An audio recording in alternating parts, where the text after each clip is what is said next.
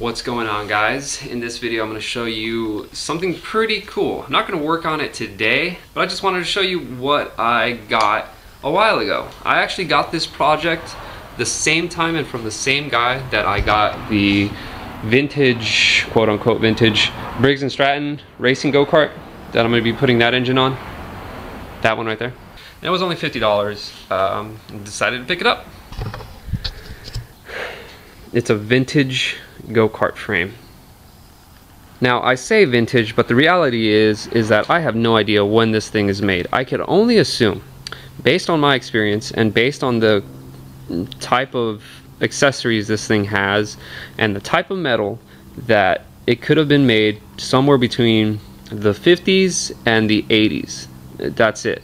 There's a lot of details in this thing that make me assume that it's at least 30-40 years old. Now it goes without saying, but if anybody out there has ever seen a go-kart frame like this or knows what, where, and when this thing came from, please let me know, because I really do genuinely want to know more about this thing. Alright, so first things first, this thing when I got it did not look like this. It actually had much more stuff on it.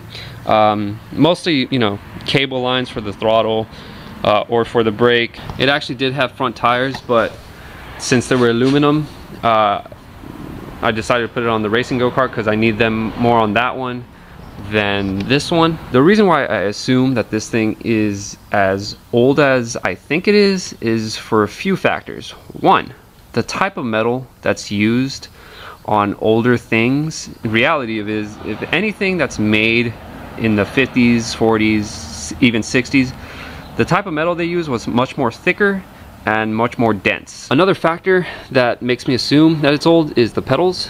If you could tell, I've never seen this type of pedal ever in any of my go-karts.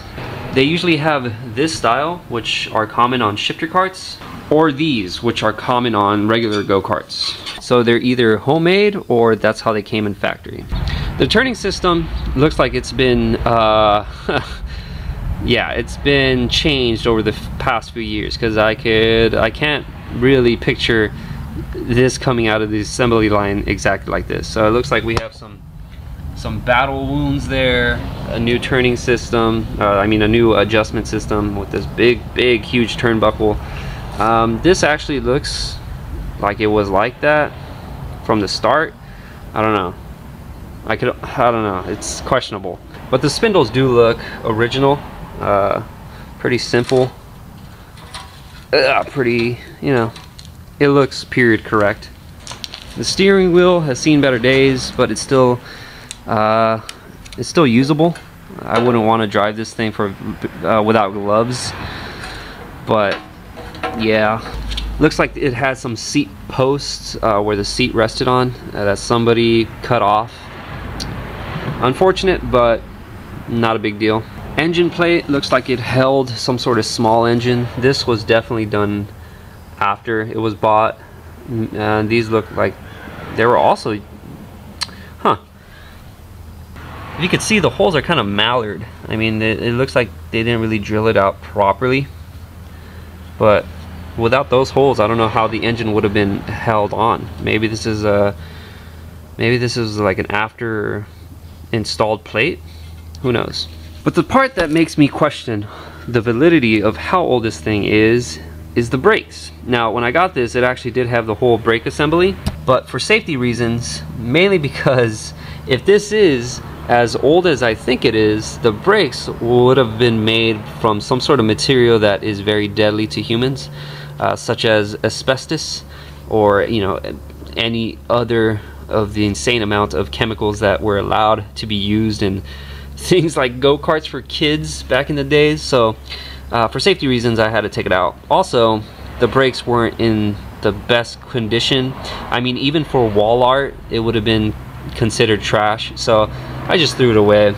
Not going to use drum brakes on my go-karts, mainly because I've never seen drum brakes on a go-kart. I mean, I've used this type of drum brake, if you want to call it a drum brake.